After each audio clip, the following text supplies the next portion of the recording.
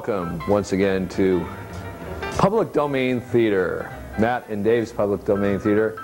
He's Matt. And he's Dave. And I'm not ready. It's I'm sorry, Dave. The place is a mess. I know this. The place is a dump. You know, we have people running around here all day doing different things. We don't even know half the time what they're doing. It's just. And I mean, there's stuff lying around here. We got. I mean, who uses a microphone like this anymore? Look at this. Look closely. See? Look at that. There's no spit screen right there. You need a spit screen to do a show. There's papers. There's tapes everywhere. There's a. What is that? Oh, it's a KOHL, the Bay Area's best music, 89.3 FM T-shirt. No plugs. That's enough. That part wasn't in the script. Well, anyways, it's Public Domain Theater for another week. This is a weekly show, and boy, is it getting grating on my nerves. It's as weekly as possible. It can't get much weak than this.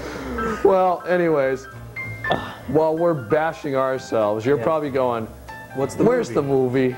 Shut up, you guys. Our logo. Your motto. I'm sorry, the motto. It's Matt's motto, so Matt can tell it. We may be ugly, but at least we have our own TV show. And down here in quotations is "Speak for yourself, Matt." Okay. Right. Well, anyways, this week's movie, it's The Third Man.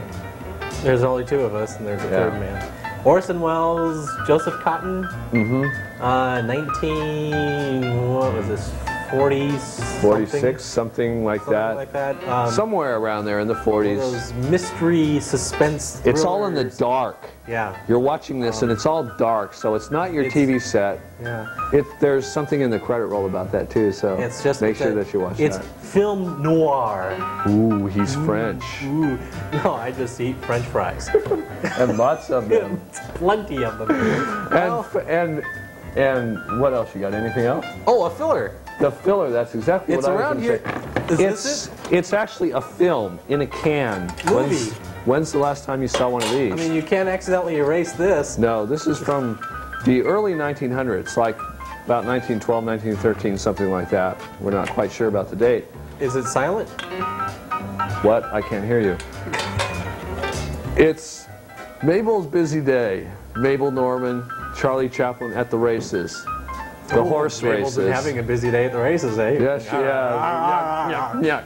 Anyways, now is one yuck enough, or do you need three, or is that overdoing it? 3 is copyrighted by the Stooges. Okay. Well, anyways, Mabel's Busy Day. Mabel and Chuck, or Charlie Chaplin, at the horse races.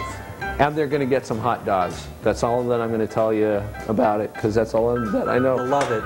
And before our music runs out, because I know it's about to. We're going to run out of music again. We're going to, first, we're going to do our credit roll so that you actually read it this time. You can read it. Because our show is over. Our part of the entertainment is over. And you've missed all this great stuff that we've written.